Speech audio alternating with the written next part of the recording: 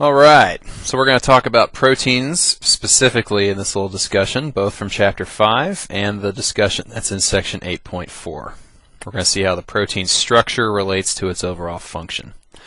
If I were to start with function, I'd want to talk about the overall three-dimensional shape of the protein and how that relates to what it does. Each protein is going to need a very specific shape in order to interact with a particular chemical. So in this little cartoon here, perhaps the blue shape here is the protein, and then this is the chemical that it interacts with. It has that shape, so it fits in there. Maybe you remember the lock and key mechanism from a 9th grade discussion, and then it does something with that chemical. So that's actually this type of protein that I was discussing is an enzyme protein. I'm going to try and go through some types of proteins that we're going to see later in this year.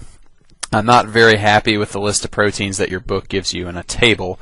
I would rather you focus on these. Enzyme proteins are going to be one that we discuss this unit, so you should really focus your attention there. Again, the protein, the enzyme itself is going to be in blue here.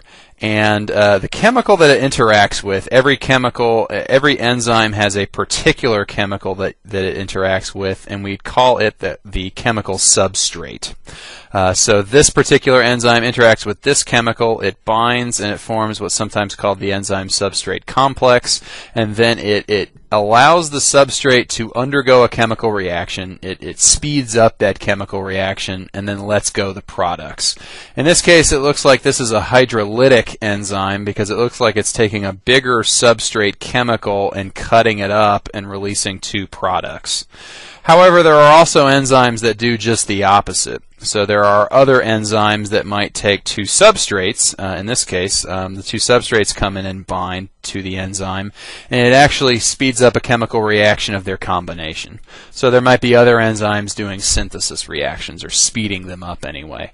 But all enzymes have one particular substrate that they interact with their three-dimensional shape and speed up that chemical reaction. Okay, there's a second class of proteins that we'll talk about next unit called transport proteins.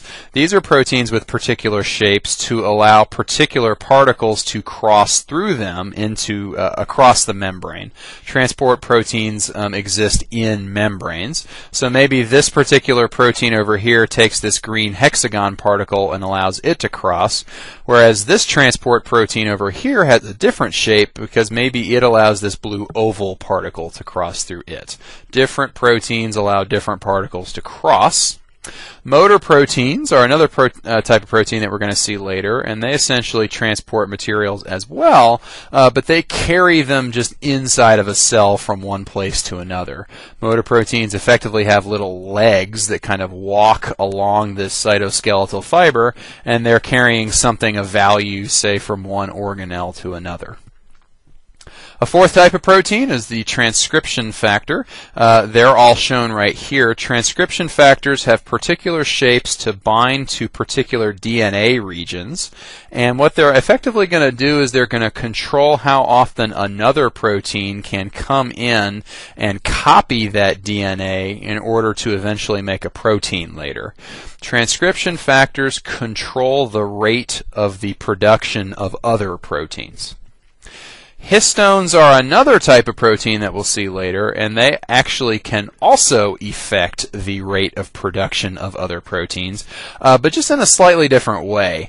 Histone proteins are shown in blue here, and they're wrapped around the DNA, as shown here in purple, and histones can effectively unwrap themselves to make the DNA more accessible in a certain region, or they might be told by other chemical signals to wind up a particular region, as shown on the left here, and make it more inaccessible to make proteins in that particular DNA region. So we'll talk more about histones later. So all I'm trying to get across is that there are many different protein types, but all of them need a particular shape in order to carry out their job. A fancier word for three-dimensional shape is three-dimensional conformation. And so what we're eventually going to discuss here is how proteins broadly obtain that shape. They're all going to obtain a particular shape because there are many chemical bonds that form as it's folding up that lock it into that shape. And so eventually in lab we're going to discuss this concept that maybe environmental factors might break those chemical bonds. If a protein loses its chemical shape, or if those bonds break and cause it to lose its shape, it's going to lose its function. It's not going to be able to do its job anymore. Your book calls that denaturation, and I'm going to allow you guys to investigate what kinds of factors denature proteins and what maybe just alter it in other ways. Okay, so if we're ready to talk about how proteins form, it's good to have a brief discussion of what makes up proteins. So proteins also have monomers that can, the Legos of proteins that can combine over and over and over again in order to make a protein of a particular size. The Lego or the monomer of proteins are called amino acids. So there's actually 20 different amino acids that your book shows in diagrams. I've just shown 3 particular ones here. If we were to quickly survey what kinds of atoms we find in amino acids, then we'd find the carbon, the hydrogen, and the oxygen that we find also in carbs and lipids. We also find nitrogens, just like we do in nucleic acids.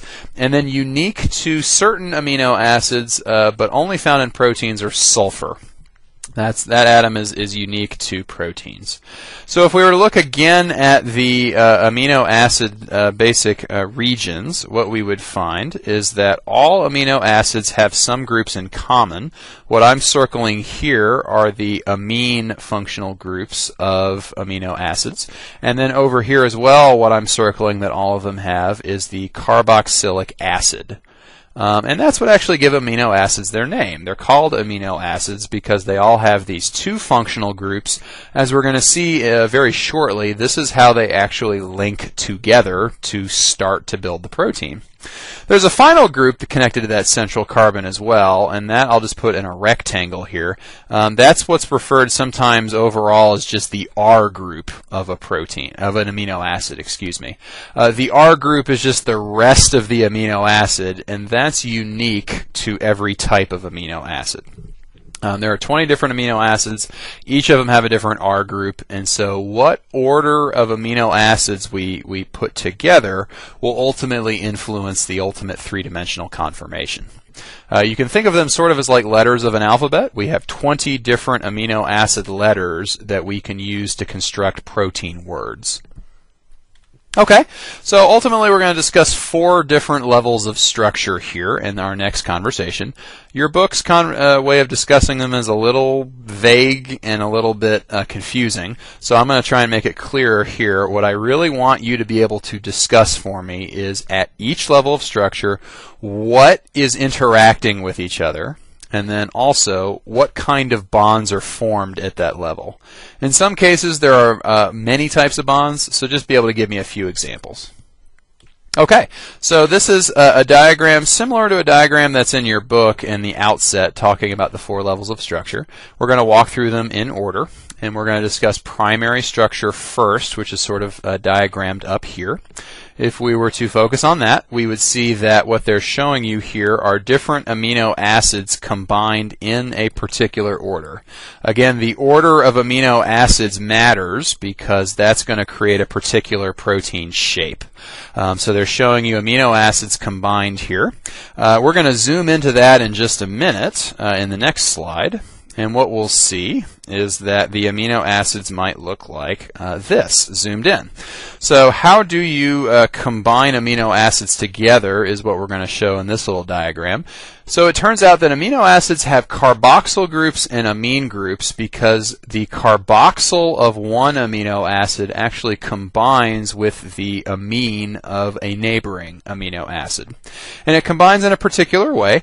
We're seeing this with the model kits a lot, but the OH group comes off one side and an H comes off another side, and that's what's going to form water, as with all cases of dehydration synthesis. And then the carbon is going to be able to directly connect with the nitrogen, as shown down here. So that has a particular name. We're going to call that a peptide bond. It's basically just a very strong covalent bond that forms between these amino acids. And again, just to make sure you're clear on what is interacting at this level, it's neighboring carboxyl and amine groups of neighboring amino acids. So we've strung them together in a kind of necklace so far. We shouldn't really call that a protein just yet because it doesn't have three-dimensional shape. Sometimes we just refer to what we have so far as a polypeptide. Okay, so we're going to move on then to secondary structure. Secondary structure comes after primary structure, and we're going to see that eventually, that as a result of this level of structure, we are going to get some three-dimensional character to our protein. So we're going to zoom in on this, and we see two examples of characteristic regions that form in any type of protein. Your book gives these names like alpha helix and beta sheet, or beta pleated sheet. I don't really care about those names, to be honest. I just want you to be able to understand what's happening to form both types of characteristic structures. So let's zoom in again and look at the atoms that are combining to make these shapes. And we might see figures that look like this. You don't need to worry about really what's going on here too much, but these black atoms are carbon, the red are oxygens, and we have little hydrogens connected to blue nitrogens here. And you might remember that both of these are effectively polar covalent bonds. And so if you have polar covalent bonds, then you have slight negatives and slight positives interacting together, and that's the bond that's forming at regular intervals in secondary structure. These are little hydrogen bonds. So what's actually going on here is that it's, once again, it's little carboxyls and little amines that are interacting with each other again, but they're sort of carboxyls and amines that used to be far apart from each other. And now that the whole polypeptide is starting to fold in on itself, they're starting to come together and form hydrogen bonds. So not quite as strong as the peptide bonds we saw in primary structure, but still strong enough to hold the protein in a particular shape. So moving on to tertiary structure. Tertiary structure is shown down here, and you can see that as a result you get all kinds of different shapes that can form in tertiary structure. Tertiary and secondary actually occur at the same time. They're not chronologically separated. What makes secondary and tertiary different are what groups are actually interacting. Because in tertiary structure we see R groups interacting. So here's that rest of the molecule of amino acids that make the order of initial combining so important. Because when this polypeptide is once again starting to collapse on itself, you might get different interactions depending on what the R groups are. So go to that page that shows all the amino acids and convince yourself that they kind of group them into three broad types of R groups. There are nonpolar R groups, which is what is shown here. You see all CC and CH bonds, very nonpolar. And if these guys get close together in the overall folding protein, then they might van der Waal interact. The water around them and the watery cytoplasm might effectively push them deep in the protein. Okay, a second type of interaction, a second type of R group are polar R groups. So there are certain amino acids that have OH groups that form a separation of charge, just like we've seen many times before. And you might have partial positives that link up with partial negatives and form effectively hydrogen bonds. A third type of interaction, sometimes R groups have full charges on them, not just partial charges. And so if opposite full charges get together, then you might form very strong ionic bonds. I'm not going to show you the fourth type of interaction. Your book briefly calls it a disulfide bridge. It's really kind of a special case between two cysteine amino acids, but you don't need to know any of that for my purposes. But a disulfide bridge is a very strong covalent bond. Okay, so we've got a lot of structure now, a lot of different types of bonds forming, and all we have left is this quaternary structure at the bottom left here. And to zoom in on that, quaternary structure doesn't occur with all types of proteins. Quaternary structure occurs when proteins are so large that maybe little subunits are actually constructed independent of each other.